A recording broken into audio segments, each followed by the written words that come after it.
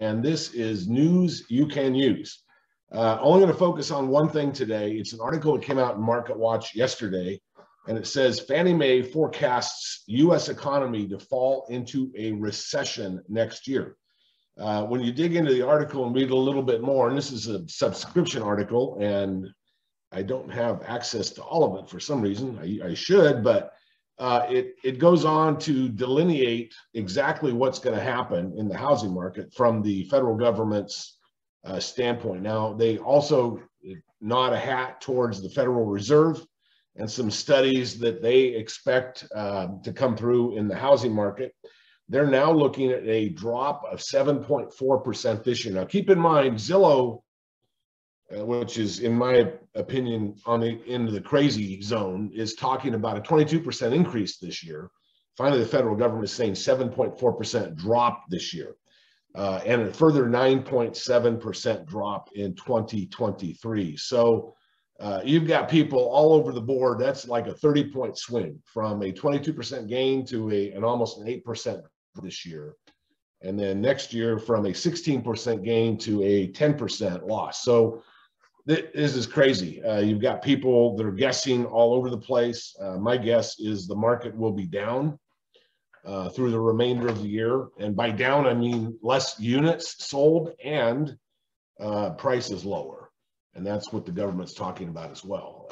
Combination of less units and lower prices, which is counterintuitive. Once again, this goes back to the stagflation deal that we talked about. And by the way, if you haven't seen that on a previous news you can use, there's two of them, stagflation 1, stagflation 2. You should really take a look at that.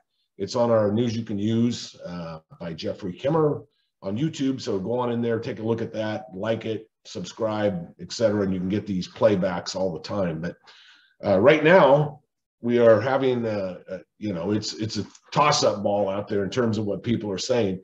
We're hearing from the front lines, from multiple offers in a very few spots anymore, to a lot of no offers at all on some houses that are considered overpriced, especially in the starter neighborhoods, where people can no longer afford them because interest rates are north of 5% right now. So anyway, that's the latest news you can use. I'll probably have a little more information tomorrow in tomorrow's news you can use. And we will talk about that a little bit more in depth. But hot breaking news, government's forecasting a 8% drop in the market this year, the housing market. All right, that's our news you can use for today, short version. I'll toss it over to Ashley. Thanks, Jeff. All right, so what questions can we help with, everybody? If you guys have questions about your leads, your deals, training processes, whatever you have going on, go ahead and hit the raise the hand button or type in chat and we'll get you unmuted and help you out. What can we help with today, guys?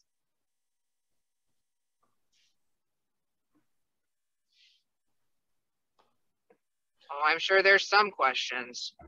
One thing I do want to mention also, if you weren't on yesterday's call, I would recommend going and grabbing the news you can use, because we discussed what I consider to be the number one thing going on in the market right now, in terms of where you're going to have your best bang for your buck out there.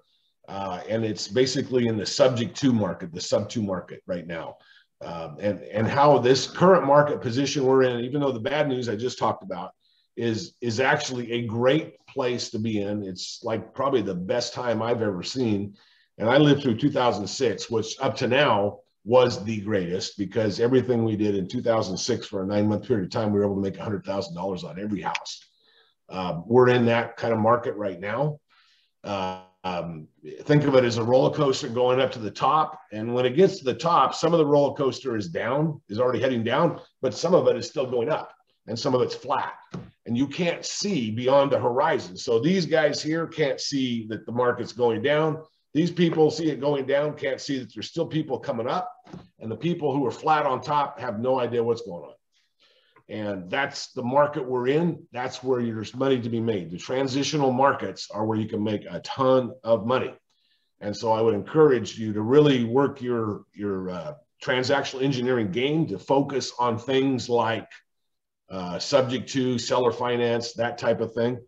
Brandy picked up one yesterday that was phenomenal. And once we get it completely signed, She'll talk about that in detail, but it was one of these situations where there's over 100,000 equity and there is up to $900 a month cash flow, no money out of pocket, 100% principal pay down on the payment that we're making the underlying mortgage on. So assuming we get that thing signed up, these are the kinds of things that you guys need to be looking for out there. Keep your eyes and ears open.